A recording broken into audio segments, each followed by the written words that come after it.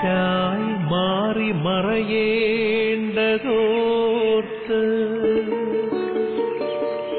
ചന്ദ്രനക്ഷത്രാദികൾ വിതുമ്പുമ്പോൾ മാറ്റമില്ലാതെങ്ങും വിരാജിക്കും ദൈവമേ, അങ്ങയെ വാഴ്ത്തുന്നു ഞങ്ങൾ. ഉദിച്ചെങ്ങും പ്രഭതൂകും പാരിലെ സൂര്യരശ്മിയേക്കാൾ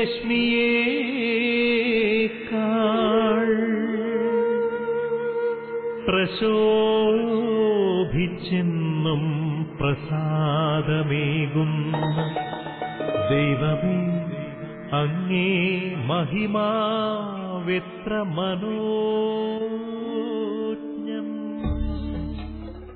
യേശുവിൽ സ്നേഹമുള്ളവരെ, ദൈവം ഒരു പുതിയ ദിനം കൂടി നമുക്ക് നൽകിയിരിക്കുകയാണ്. ഈ പ്രഭാതത്തിൽ ഒന്നുചേർന്ന് ദൈവമായ കർത്താവിനെ നമുക്ക് സ്തുതിക്കാം. ദൈവത്തിന്റെ വലിയ ദാനത്തെ ഓർത്ത് ദൈവമായ കർത്താവിനെ നമുക്ക് നന്ദി പ്രകാശിപ്പിക്കാം. ഓരോ ദിനവും വലിയ പ്രതീക്ഷയോടെയാണ് ദൈവം നമ്മുടെ ആയുസ്സിലേക്ക്, ജീവിതത്തിലേക്ക് ദാനമായി ചേർത്ത് നൽകുന്നത്.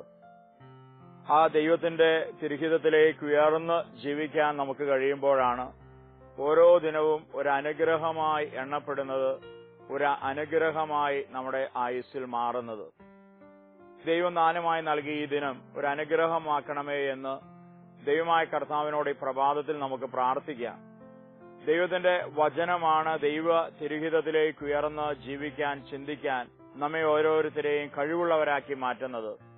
ആ ദൈവത്തിന്റെ ജീവവചനത്തിനു വേണ്ടി നമുക്ക് ഈ പ്രഭാതത്തിൽ ദാഹത്തോടെ നമ്മുടെ ഹൃദയങ്ങളെ, മനസ്സുകളെ ഒക്കെ ആ വചനത്തിനു വേണ്ടി പാകപ്പെടുത്തി ഒരുക്കി നമുക്ക് ദൈവകരങ്ങളിലേക്ക് കൊടുക്കാം. ദൈവമായ കർത്താവ് നൽകുന്ന വചനം ഗ്രഹിക്കുവാൻ, വചനത്തെ നമ്മുടെ ജീവിതത്തിലേക്ക് സ്വാംശീകരിച്ച് ഉൾക്കൊള്ളുവാൻ നമുക്ക് കൃപ, ശക്തി നൽകുന്നത് ദൈവത്തിന്റെ പരിശുദ്ധാത്മാവാണ്. ദൈവത്തിന്റെ പരിശുദ്ധാത്മാവിനോട് ഈ പ്രഭാതത്തിൽ നമുക്കൊന്നു ചേർന്ന് ഹൃദയപൂർവ്വം പ്രാർത്ഥിക്കാം. പരിശുദ്ധാത്മാവെ, എന്റെ ഹൃദയത്തിലേക്ക്, എന്റെ ജീവിതത്തിലേക്ക് നീ എഴുന്നള്ളി വരണമേ. എന്റെ ഹൃദയത്തെ, മനസ്സിന്, ചിന്തകളെല്ലാം പരിശുദ്ധാത്മാവെ അവിടുത്തെ സ്നേഹാഗ്നിയാൽ അവിടുന്ന് വിശുദ്ധീകരിച്ച് ദൈവവചനത്തിന് ഒരുക്കമുള്ളതാക്കി എന്റെ ഹൃദയത്തെ, ജീവിതത്തെ മാറ്റണമേ എന്ന് പ്രിയമുള്ളവരെ, ഈ പ്രഭാതത്തിൽ ദൈവത്തിന്റെ പരിശുദ്ധാത്മാവിനോട് നമുക്ക് പ്രാർത്ഥിക്കാം. കർത്താവായ ഈശോ നമുക്ക് നൽകുന്ന തിരുവചനങ്ങൾക്ക് വേണ്ടി നമുക്ക് ഈ പ്രഭാതത്തിൽ ഹൃദയപൂർവ്വം നമുക്ക് കാതോർക്കാം.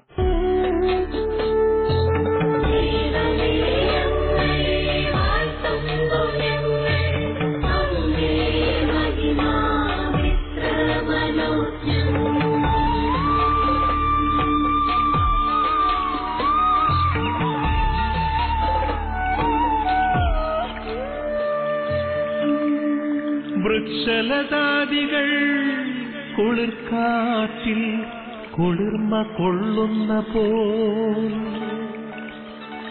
ദൈവമേ, നിൻ ആർദ്രമാമനുകമ്പയാൽ നിൻ ജനം കുളിർന്നേടട്ടെ. തൂമഞ്ഞിൽ വിടരും പുഷ്പസുഗന്ധമെത്രയോ ഹൃദ്യം, പരിമളത്തിനുറവയാം നറുസൗരഭ്യമാകട്ടെ ഞങ്ങളുമീ മണ്ണിൽ.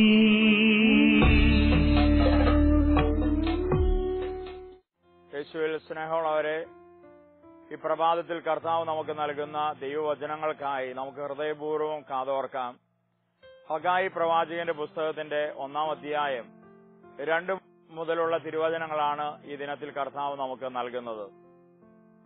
സൈന്യങ്ങളുടെ കർത്താവ് അരുൾ ചെയ്യുന്നു, കർത്താവിന്റെ ആലയം പുനരുദ്ധരിക്കുന്നതിന് സമയമായിട്ടില്ല എന്ന് ഈ ജനം പറയുന്നു. അപ്പോൾ ഹഗായി പ്രവാചകൻ വഴി കർത്താവ് അരുൾ ചെയ്തു, ഈ ആലയം തകർന്നു കിടക്കുന്ന ഈ സമയം നിങ്ങൾക്ക് മച്ചിട്ട ഭവനങ്ങളിൽ വസിക്കാനുള്ളതാണോ? അതുകൊണ്ട് സൈന്യങ്ങളുടെ കർത്താവ് അരുൾ ചെയ്യുന്നു, നിങ്ങളുടെ സ്ഥിതിയെപ്പറ്റി ചിന്തിക്കുവിൻ. നിങ്ങൾ ഏറെ വിതച്ചു, കുറച്ചു മാത്രം കൊയ്തു. നിങ്ങൾ ഭക്ഷിക്കുന്നു, ഒരിക്കലും തൃപ്തരാകുന്നില്ല. നിങ്ങൾ പാനം ചെയ്യുന്നു, തൃപ്തി വരുന്നില്ല. നിങ്ങൾ വസ്ത്രം ധരിക്കുന്നു, ആർക്കും കുളിര് മാറുന്നില്ല. കൂലി ലഭിക്കുന്നവന് അത് ലഭിക്കുന്നത് ഓട്ടസഞ്ചിയിലിടാൻ മാത്രം. സൈന്യങ്ങളുടെ കർത്താവ് അരുൾ ചെയ്യുന്നു, നിങ്ങളുടെ ഈ സ്ഥിതിയെപ്പറ്റി ചിന്തിക്കുവിൻ. നിങ്ങൾ മലയിൽ ചെന്ന് തടി കൊണ്ടുവന്ന് ആലയം പണിയുവിൻ.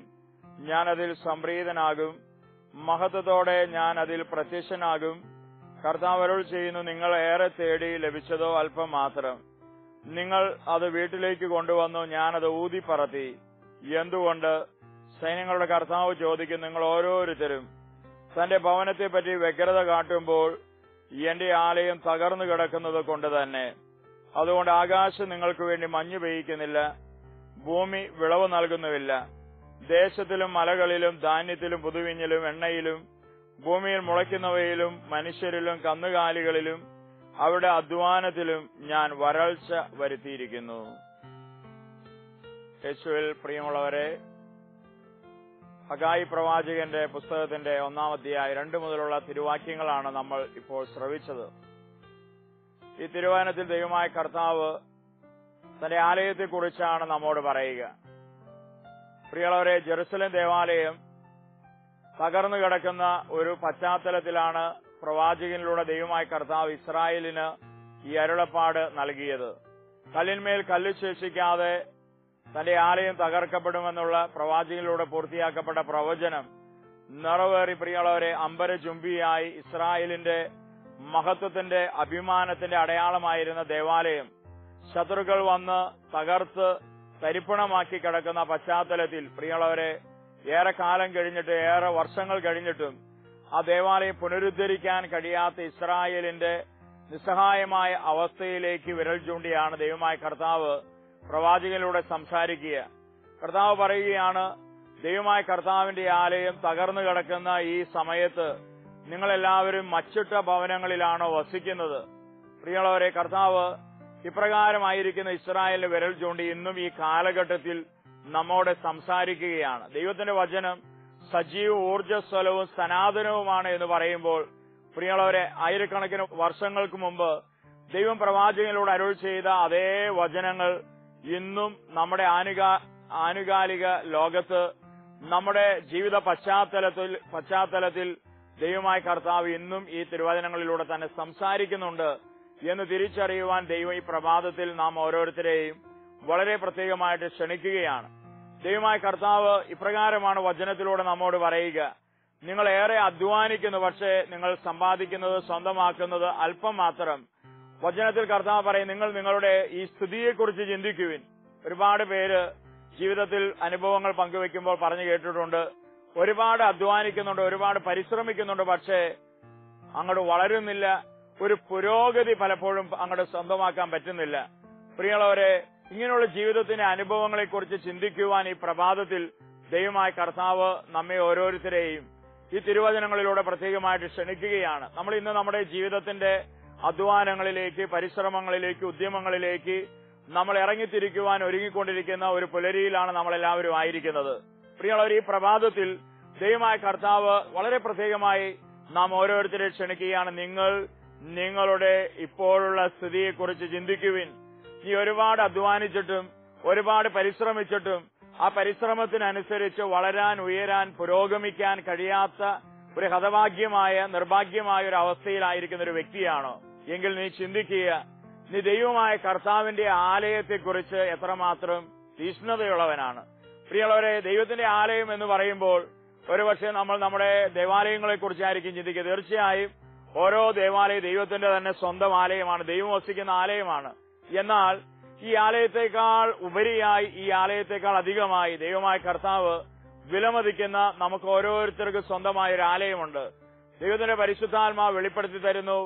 വിശുദ്ധ പൗലോസ്ലീഹായാണ് തന്റെ ലേഖനത്തിൽ ഇതിനെക്കുറിച്ച് നമ്മോട് പറയുക, നിങ്ങളെല്ലാവരും ദൈവത്തിന്റെ പരിശുദ്ധാത്മാവിന്റെ ആലയങ്ങളാണ് എന്ന് നിങ്ങൾ അറിഞ്ഞുകൊള്ളുവിൻ. പ്രിയമുള്ളവരെ, ദൈവം നമുക്ക് നൽകിയ ഈ ശരീരം ദൈവത്തിന്റെ പരിശുദ്ധാത്മാവിന് വസിക്കുവാനുള്ള ഒരു ആലയമാണ്. പ്രിയമുള്ളവരെ, ഈ ആലയത്തെക്കുറിച്ച് ചിന്തിച്ചു നോക്കുക. ഇന്ന് ഈ ആലയം, ജെറുസലേം ദേവാലയം തകർന്ന് തരിപ്പണമായി കിടന്ന ഒരവസ്ഥ പോലെ നമ്മുടെ പരിശുദ്ധാത്മാവിന്റെ ആലയമാകുന്ന ഈ ശരീരം തകർന്ന് തരിപ്പണമായി കിടക്കുന്ന ഒരവസ്ഥയിൽ ഒരു അനുഭവമില്ലേ? പ്രിയമുള്ളവരെ, ഇതിനെക്കുറിച്ച് നമ്മൾ എത്രമാത്രം തീഷ്ണതയുള്ളവരാണ്. ഈ ആലയത്തെ ദൈവം ആഗ്രഹിക്കുന്ന പോലെ വിശുദ്ധീകരിക്കുവാൻ, ദൈവം ആഗ്രഹിക്കുന്ന പോലെ നവീകരിക്കുവാൻ, എന്റെ ദൈവത്തിന്റെ ആലയമായി ശരീരത്തെ ദൈവത്തിന് വസിക്കുവാൻ, ദൈവത്തിന്റെ പരിശുദ്ധാത്മാവിന് വാഴുവാൻ, വസിക്കുവാൻ തക്ക രീതിയിൽ വിശുദ്ധിയിൽ ഇതിനെ ഒരുക്കി നൽകുവാൻ നമുക്ക് സാധിക്കുന്നുണ്ടോ എന്ന് ഈ പ്രഭാതത്തിൽ നമ്മുടെ ജീവിതത്തെ കണ്ടെത്തുവാനാണ് കർത്താവ് ഈ തിരുവചനങ്ങളിലൂടെ ക്ഷണിക്കുക.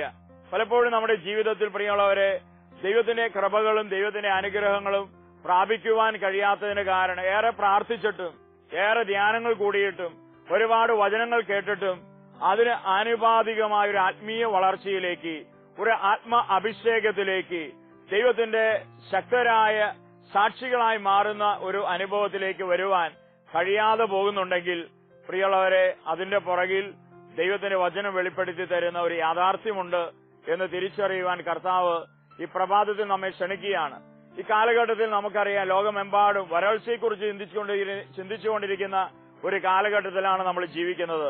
കേരളത്തിൽ ക്രമാതീതമായി ചൂട് ഉയരുന്നു, വരൾച്ച, കുടിവെള്ളമില്ലാതെ ജനങ്ങൾ നെട്ടോട്ടം ഓടിക്കൊണ്ടിരിക്കുന്ന ഒരു കാലഘട്ടത്തിൽ സർക്കാരിനും ഗവൺമെന്റിനും ജനങ്ങൾക്ക് കുടിവെള്ളം എത്തിക്കാൻ വഴികൾ അന്വേഷിച്ചിട്ട് ഒരു വഴിയും കണ്ടെത്താതെ നിസ്സഹായമായ അവസ്ഥയിലാകുന്ന ഒരു പരിണതിയിലേക്ക് കാലഘട്ടം, ലോകം, സമൂഹം എല്ലാം നീങ്ങിക്കൊണ്ടിരിക്കുകയാണ്.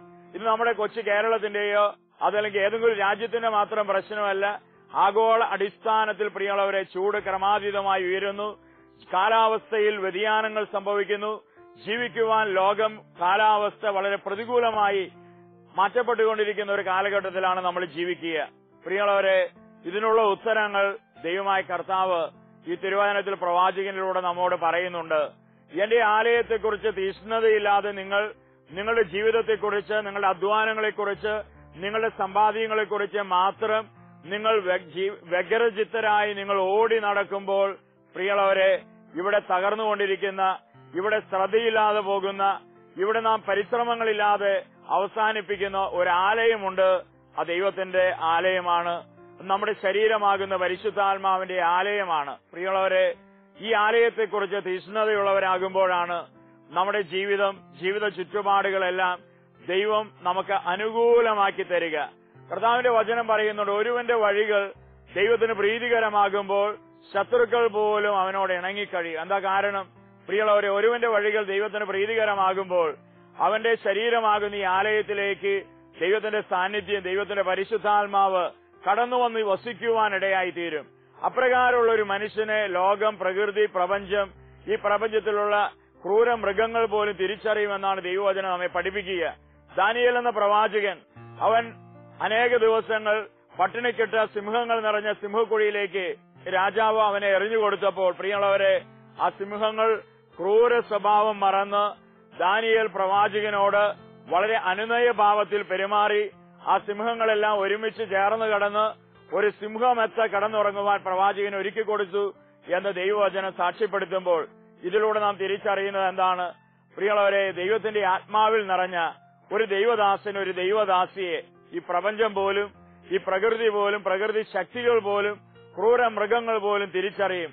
അവർ അവയുടെ ക്രൂര സ്വഭാവങ്ങൾ വിട്ടെറിഞ്ഞ് പ്രിയമുള്ളവരെ, ദൈവത്തിന് പ്രിയപ്പെട്ടവനെ ദൈവത്തിന് പ്രിയപ്പെട്ടവനായി തന്നെ, സൃഷ്ടാവിന് പ്രിയപ്പെട്ടവനായി തന്നെ ആ വ്യക്തിയെ കാണുന്ന, സ്വീകരിക്കുന്ന ഒരു അനുഭവം ഉണ്ടാകും. ഇതുകൊണ്ടാണ് ഫ്രാൻസിസ് അസീസി പുണ്യവാന്റെ ജീവിതത്തിൽ വായിക്കുമ്പോൾ നമ്മൾ കാണുന്ന ഒരു മനോഹര സത്യമുണ്ട്. ഫ്രാൻസിസ് അസീസി പുണ്യവാന്റെ തോളിലും ശിരസിലും ഒക്കെ കിളികൾ വന്ന്, പക്ഷികൾ വന്ന് ഇരിക്കുമായിരുന്നു എന്ന് ചരിത്രം സാക്ഷ്യപ്പെടുത്തുന്നുണ്ട്. എന്തുകൊണ്ടാണ്? യാതൊരു ഭയവും കൂടാതെ വിശുദ്ധന്റെ തോളിലും ശരീരത്തിലും ശിരസിലൊക്കെ പക്ഷികൾ വന്നിരുന്നതിന്റെ കാരണം എന്താണ്? ദൈവത്തോട് അത്രമാത്രം അഭേദ്യമായി ഐക്യപ്പെട്ട, ദൈവത്തിന്റെ ആത്മാവിൽ നിറഞ്ഞ പ്രവാചകനെ തങ്ങളുടെ സ്നേഹിതനായി പക്ഷികൾ പോലും, പറവകൾ പോലും തിരിച്ചറിയുകയാണ്. പ്രിയമുള്ളവർ, ഈ ഭൂമിയിൽ നമ്മുടെ ജീവിതം അനുഗ്രഹമാകുവാൻ ദൈവത്തിന്റെ വിളിയെ, നിയോഗത്തെ നാം ഗൗരവപൂർവ്വം സ്വീകരിച്ച് നമ്മൾ ഏറ്റെടുക്കുമ്പോഴാണ് ആ ദൈവ അനുഗ്രഹത്തിലേക്ക്, ദൈവകൃപയിലേക്ക് കടന്നു വരുവാൻ നമുക്ക് സാധിക്കുക. ദൈവമായ കർത്താവ് ഈ പ്രഭാതത്തിൽ പ്രിയമുള്ളവർ, നമ്മളായിരിക്കുന്ന സ്ഥിതിയെക്കുറിച്ച് ചിന്തിക്കുവാനും നമ്മുടെ ഈ സ്ഥിതിയെ പരിശോധിച്ച് കണ്ടെത്തുവാനും നമ്മുടെ ജീവിതത്തിൽ തകർന്നു കിടക്കുന്ന ദൈവത്തിന്റെ ആലയത്തെ പുനരുദ്ധരിക്കുവാൻ, പുനഃപ്രതിഷ്ഠിക്കുവാൻ ദൈവമായ കർത്താവ് വളരെ പ്രത്യേകമായിട്ട് ക്ഷണിക്കുകയാണ്. പ്രിയമുള്ളവരെ, ഒരു ദേവാലയം കാലം കഴിയുമ്പോൾ ഒരു ദേവാലയം പഴയതായി തീരുമ്പോൾ, കേടുപാടുകൾ സംഭവിക്കുമ്പോൾ നമ്മളെല്ലാവരും ചെയ്യാറുള്ള കാര്യമാണ് ആ ദേവാലയത്തിന്റെ കേടുപാടുകൾ പോക്കും, ആ ദേവാലയത്തെ നവീകരിക്കും, വീണ്ടും പുനഃപ്രതിഷ്ഠിക്കും. ഇതുപോലെ തന്നെ നമ്മുടെ ശരീരമാകുന്ന ഈ ആലയത്തെ ലോകത്തിൽ നാം ജീവിക്കുമ്പോൾ പാപത്തിന്റെ സമ്മർദ്ദങ്ങളാൽ, പാപത്തിന്റെ സാഹചര്യങ്ങളാൽ, പ്രലോഭനങ്ങൾക്കൊക്കെ അടിമപ്പെട്ട് ദൈവത്തിന്റെ ആലയം പ്രിയമുള്ളവരെ തകർക്കപ്പെടുമ്പോൾ, മലിനമാക്കപ്പെടുമ്പോൾ, പ്രിയമുള്ളവരെ ദൈവത്തിന്റെ പരിശുദ്ധാത്മാവിനെ ഹൃദയപൂർവ്വം ക്ഷണിച്ച് നമ്മുടെ ജീവിത വഴികളെ ആഴത്തിൽ കണ്ടെത്തി നമ്മൾ അനുദപിച്ച് ദൈവമായ കർത്താവിനോട് വീണ്ടും ഐക്യപ്പെടുമ്പോൾ പ്രിയമുള്ളവരെ ഈ ദേവാലയം, നമ്മുടെ ശരീരമാകുന്ന ദൈവത്തിന്റെ ആലയം വീണ്ടും നവീകരിക്കപ്പെടുന്ന ഒരു അനുഭവം ഉണ്ടാകും. വീണ്ടും ദൈവത്തിന് പുനഃപ്രതിഷ്ഠിച്ച് നൽകുവാൻ കഴിയുന്ന ഒരു കൃപയിലേക്ക് ദൈവമായ കർത്താവ് നമ്മെ നയിക്കും. അപ്പോഴാണ് ദൈവത്തിന്റെ കൃപ, അനുഗ്രഹം നമ്മുടെ ജീവിത വഴികളിലേക്ക്, നമ്മുടെ സമ്പാദ്യങ്ങളിലേക്ക്, അധ്വാനങ്ങളിലേക്ക്, പരിശ്രമങ്ങളിലേക്ക് എല്ലാം വീണ്ടും ദൈവമായ കർത്താവ് അയച്ചു നൽകുക. ഈ പ്രഭാതത്തിൽ ദൈവം നൽകുന്ന ഈ വലിയ ബോധ്യത്തിലേക്ക്, തിരിച്ചറിവിലേക്ക് കടന്നു വന്നുകൊണ്ട് പ്രിയമുള്ളവരെ ദൈവത്തിന്റെ വലിയ കൃപയ്ക്ക് വേണ്ടി നമ്മുടെ ശരീരമാകുന്ന ദൈവത്തിന്റെ പരിശുദ്ധാത്മാ ആലയത്തെ നവീകരിക്കുവാൻ, വിശുദ്ധീകരിക്കുവാനുള്ള കൃപയ്ക്ക് വേണ്ടി ദൈവമായ കർത്താവിനോട് നമുക്കൊന്നു ചേർന്ന് ഈ പ്രഭാതത്തിൽ നമുക്ക് പ്രാർത്ഥിക്കാം.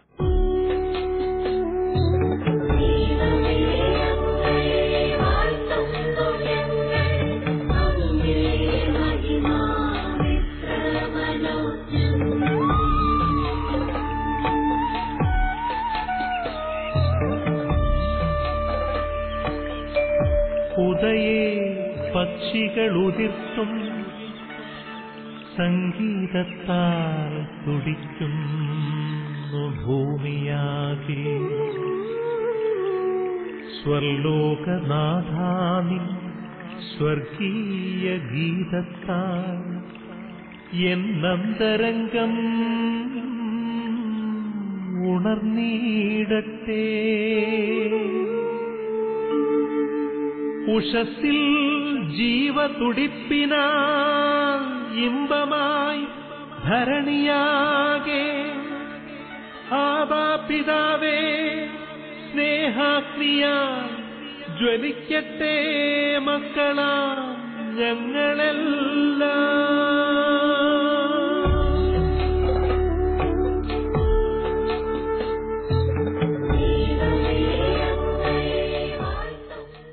പിതാവായ ദൈവമേ, ഞങ്ങളൊന്നു ചേർന്ന് ഈ പ്രഭാതത്തിൽ അങ്ങേ ആരാധിക്കുന്നു, സ്തുതിക്കുന്നു, നന്ദി പറയുന്നു. ഞങ്ങളെ ഓരോരുത്തരെയും ഈ ഭൂമിയിൽ അവിടുത്തെ സാക്ഷികളാകുവാൻ തെരഞ്ഞെടുത്ത് വിളിച്ച ദൈവമായ കർത്താവേ, ഈ പ്രഭാതത്തിൽ ഞങ്ങൾ അങ്ങേക്ക് സ്തോത്രം കരയറ്റുന്നു. അവിടുത്തെ തിരുഹിതത്തിലേക്ക് ഉയർന്നു ജീവിക്കുവാൻ ഞങ്ങളെല്ലാവരെയും അവിടുന്ന് ശക്തരാക്കണമേ. ഞങ്ങൾക്ക് വേണ്ടി ഞങ്ങളുടെ പാപഭാരങ്ങളെ ഏറ്റെടുത്ത് കാൽവരിയിൽ കുരിശിൽ ബലിയായി തീർന്ന കർത്താവായ യേശുവെ അവിടുത്തെ സ്നേഹകരങ്ങളിലേക്ക് ഞങ്ങളുടെ ജീവിതമായിരിക്കുന്ന സ്ഥിതിയെ ഞങ്ങൾ സമർപ്പിക്കുന്നു. കർത്താവായ യേശുവെ, കാൽവരിയിൽ കുരിശിൽ അവിടുന്ന് ഞങ്ങൾക്ക് വേണ്ടി ചിന്തിയ നിന്റെ പരിശുദ്ധ ചോരയാൽ ഈ പ്രഭാതത്തിൽ ഞങ്ങളെല്ലാവരെയും, ഞങ്ങളെവിടെയായിരുന്നാലും ഏത് സാഹചര്യത്തിലായിരുന്നാലും കർത്താവിന്റെ വചനം കേൾക്കുന്ന ഞങ്ങളെല്ലാവരെയും അവിടുത്തെ തിരുരക്തത്താൽ കഴുകണമേ, വിശുദ്ധീകരിക്കണമേ എന്ന് പ്രാർത്ഥിക്കുന്നു. ഞങ്ങളെല്ലാവരെയും സ്വർഗത്തിന്റെ അഗ്നിയാൽ വിശുദ്ധീകരിക്കുന്ന, നവീകരിക്കുന്ന ദൈവത്തിന്റെ പരിശുദ്ധാത്മാവേ, ഈ പ്രഭാതത്തിൽ ഞങ്ങളുടെ ഹൃദയങ്ങളിലേക്ക്, മനസ്സുകളിലേക്ക് കടന്നു വന്ന് ഞങ്ങളെല്ലാവരെയും വിശുദ്ധീകരിക്കണമേ എന്ന് പ്രാർത്ഥിക്കുന്നു. ലോകത്തിന്റെ പ്രകാശവും ഉപ്പുമായി കർത്താവിന്റെ സാക്ഷികളായി ഞങ്ങളെല്ലാവരെയും പരിശുദ്ധാത്മാവെ അവിടുന്ന് ഉറകൂട്ടി അനുഗ്രഹിക്കണമേ എന്ന് ഈ പ്രഭാതത്തിൽ ഞങ്ങൾ പ്രാർത്ഥിക്കുന്നു. സ്വർഗത്തിൽ എപ്പോഴും ഞങ്ങൾക്ക് വേണ്ടി ആയിരിക്കുന്ന ദൈവമാതാവേ, അമ്മ കർത്താവിന്റെ ശിഷ്യന്മാരെ പ്രാർത്ഥിച്ച് ശക്തരും ധീരരുമാക്കിയതുപോലെ ഞങ്ങൾക്ക് വേണ്ടി അമ്മ പ്രാർത്ഥിച്ച ഈ കാലഘട്ടത്തിൽ യേശുവിന് വേണ്ടി ജീവിക്കുവാൻ, യേശുവിന്റെ ധീരപടയാളികളായി തീരുവാൻ അമ്മ ഞങ്ങൾക്കായി പ്രാർത്ഥിക്കണമേ. സ്വർഗത്തിൽ ഞങ്ങൾക്ക് വേണ്ടി ആയിരിക്കുന്ന വിശുദ്ധരെ, ദൂതന്മാരെ, നിങ്ങളുടെ സ്വർഗീയമായ സഹായം ഞങ്ങളുടെ ജീവിത വഴികളിൽ എപ്പോഴും ഞങ്ങൾക്ക് കരുത്തായി മാറട്ടെ. ഞങ്ങളെ കാക്കുന്ന കാവൽ മാലാഖമാരെ ഞങ്ങളുടെ ജീവിത വഴികളിൽ, ഞങ്ങളുടെ യാത്രകളിൽ, ഞങ്ങളുടെ മാർഗങ്ങളിൽ എപ്പോഴും ഞങ്ങൾക്ക് താങ്ങായി, തണലായി നിങ്ങൾ ഞങ്ങളോടൊപ്പം ഉണ്ടായിരിക്കണമേ.